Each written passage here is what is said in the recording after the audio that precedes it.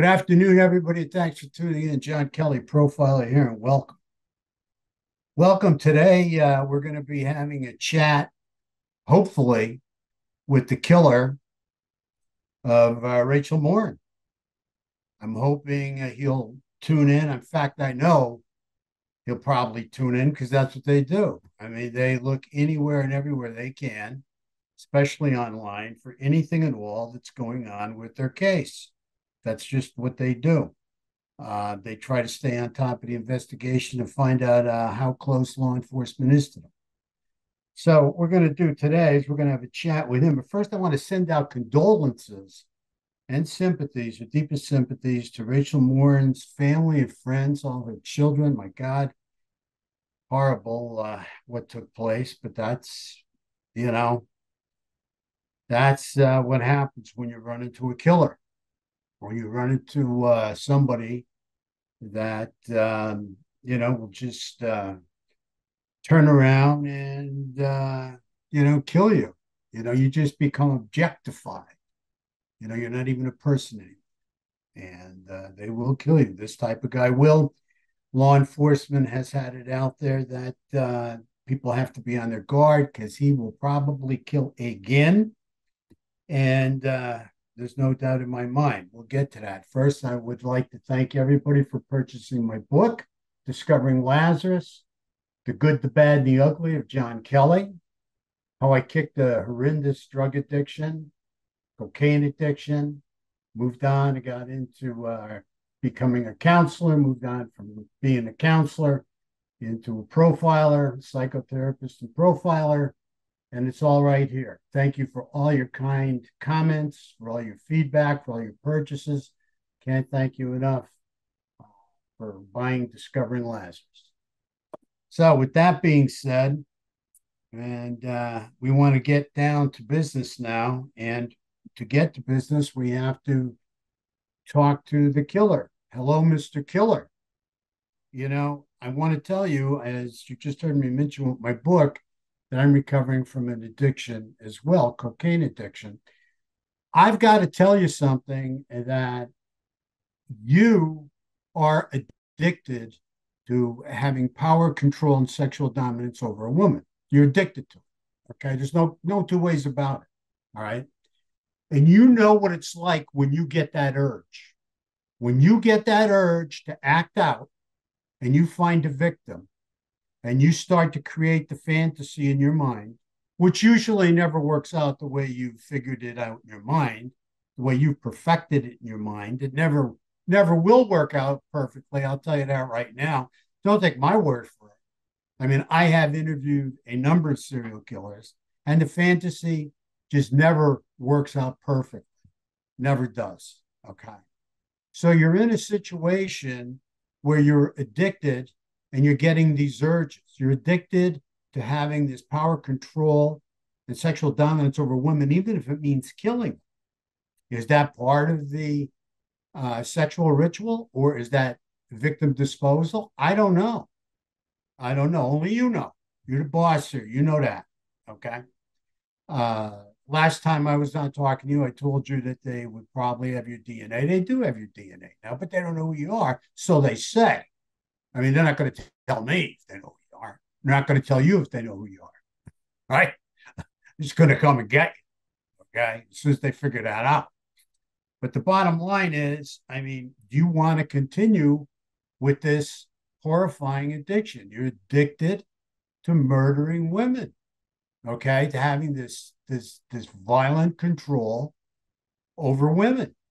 And once you get that urge, you're on your way. You know it as well as I do. You're anticipating the stalk and hunting and then the conquest. So how long do you want to see yourself doing that? Don't you want to see yourself stopping? Don't you want to see yourself changing? I mean, look at you. Okay. There are millions of people out there right now. You've seen the headlines. Okay. They want to hear your side of the story.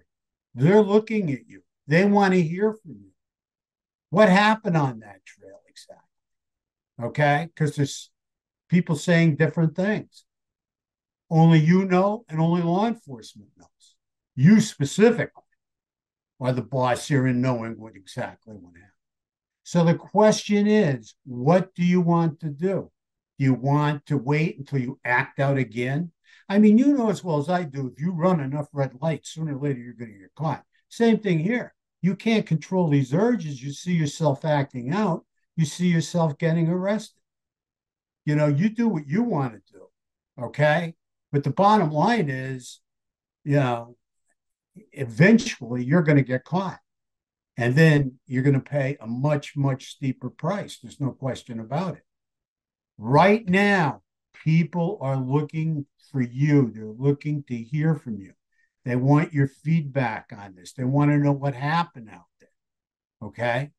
And all you got to do is call law enforcement up, get in touch with law enforcement and tell them you want to surrender. And they're going to take you in peacefully. Okay. And there's not going to be any smashing through of homes or anything else. They're going to take you peacefully if you're a man of your word.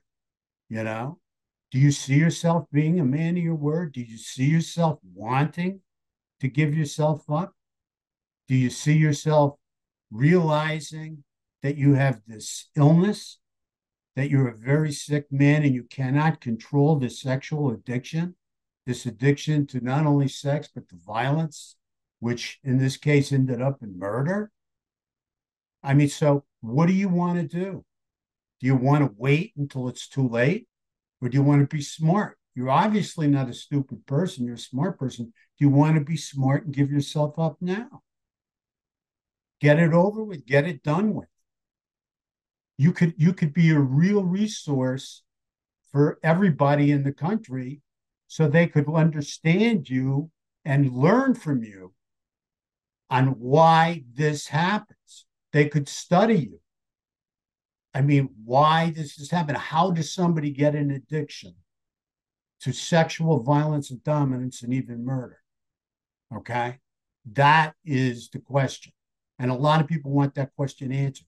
You're in a position, you're young enough, you can get involved in this right now and you can end this because you know you're going to act out.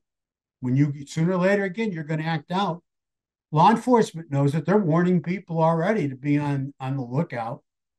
They're warning people to, stay on their toes because they're afraid of you, afraid you're going to kill again. In fact, they're saying you could kill again. You probably will kill again. You're early on in the cycle. Okay. The cycle goes from 25 to 35 and up. You're probably somewhere between, as law enforcement said, early 20s, something like that. So it's early on for you. Turn it over. Turn it around now. Stop it. Stop it.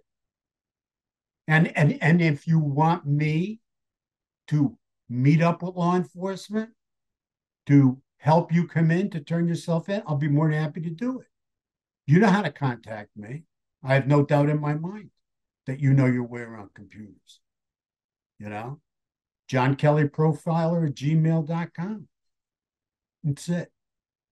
Well, listen, you're the boss here. It's up to you. Right now, a lot of people are very interested in you. They want to see exactly what you have to say about this whole situation. They want your side of the story. And you do what you want to do. Okay? That's the bottom line. And I know it. I can't make you do anything. I can't control you. But you do what you want to do if you'd like to do it. If you'd like to do it, then you do what you want to do. Okay? That's it. You want to take care of yourself. You want to end this and get this straightened out. Or do you want to keep on and know that there's no end in sight? All right, again, you're the boss. You do what you want to do. If you'd like to get in touch with us, please do. Thank you. Think about giving yourself up. You don't want to be hurting other people. Thank you. Well, ladies and gentlemen, I've had my say to the killer. I'd like to see him turn himself in.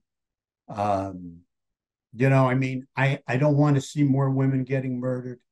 I don't want to see more children losing their mothers. It's just why I got involved in this early on. And hopefully, this fellow is going to do the right thing and turn himself in. It's certainly up to him. He's the boss here. He's in control. He's in control of all the information he wants to give. And, all I can say is hopefully he moves forward on it. So at this point in time, I just want to thank you all for tuning in today for my message to the killer. Hopefully we hear from him, and hopefully he wants to do the right thing. And, he likes, getting it in and getting and taking care of it. And maybe he'll want to do it, you know, can't make him want to. He has to want to do it. So that's all I have to say today, except thank you so much for watching. Truly appreciate you. We thank you so much for your comments. Please feel free to comment on this. Please feel free to continue to subscribe. We love your subscriptions. We can't thank you enough for your subscriptions. And, just most importantly, stay on your toes, stay safe. It's rough out there. Okay, there's a lot of violence. God bless you. Take care of yourself. Thank you.